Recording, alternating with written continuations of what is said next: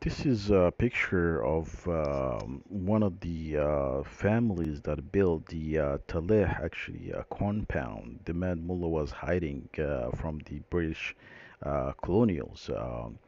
And I think the video, I'm going to actually add the video to the description for those who actually can get it from the playlist. But in any case, so there's also English translation in the video. So what he's saying is that his father, with many other Arabs, with other Yemenis, came from Yemen, and then their boat basically had some problems, and then they actually were actually they landed in Somalia in basically in Bari, and they were taken to the Mad Mullah, and the Mad Mullah basically told them if they build forts, fortifications for him, he would make sure that they actually are taken back to Yemen. And I don't know why they were not taken to. They didn't actually, want to actually continue their actually travel to Mombasa, and chose to be taken back to Yemen. But in any case, that's what the story says. And so they build the Taleh compounds for the Derawish, and that's what the Somalis actually, brag about, that they had all these structures, that they were actually, especially the Rulbahante, that clan. It's well known in the Somalis actually that the Dulbahante basically are the clan that actually claim linkage to the Ahmad Mullah, or what they call Sayyid Muhammad Abdi, and they basically are so in any case, these people actually claim that they built these structures, but they did not. These Yemenis who built them. And again, it's the same story with the Futuh al-Habash. If you listen to what they say, they actually usurped that, claiming that actually it was they who actually were the biggest movement in the Futuh al-Habash, and that they toppled the Ethiopians and then, pushed them all the way to the highlands and made them eat raw meat. All kinds of crazy, actually, basically propaganda, basically.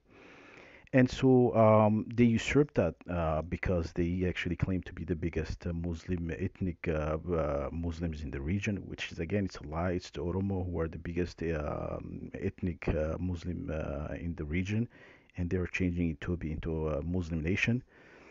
And so this is one of the stories actually they claim. And as one can see from here in this video, this guy actually claims that it is his father. It is his actually Yemeni father who actually he holds the picture next to him, who built the forts, the Taleh forts for the Imad Mullah.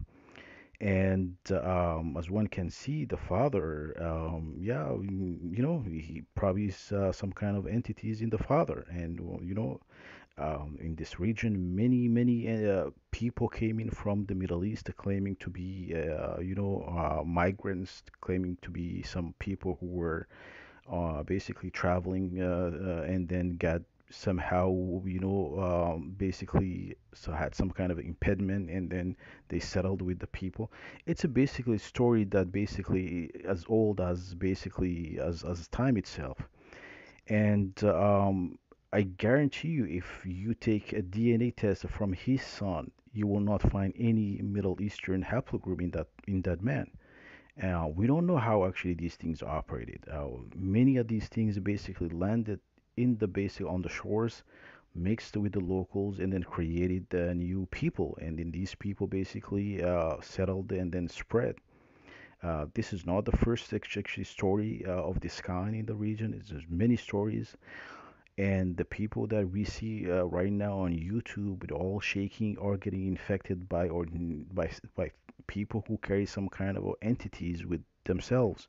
We don't know where it's coming from. We don't know which clan it is. We don't know. They tell you some of these entities have their own clans. Some of these entities have their own hybrid clans, or what they call Métis, probably clans. But it's a crazy stories. So we don't know where it's coming from. But the point is, people that look like that the man he's holding the picture came in from the Middle East, settled with locals, and then spread afterwards entities. And these entities are still in the region, and they're still spreading these entities throughout the world. Whether they are in the US, they still carry these entities and they can spread these entities. Many people believe they're spreading them from Minnesota. They're spreading these entities in Europe. They're spreading these entities in Australia. So everywhere where they're at, they are actually spreading these entities.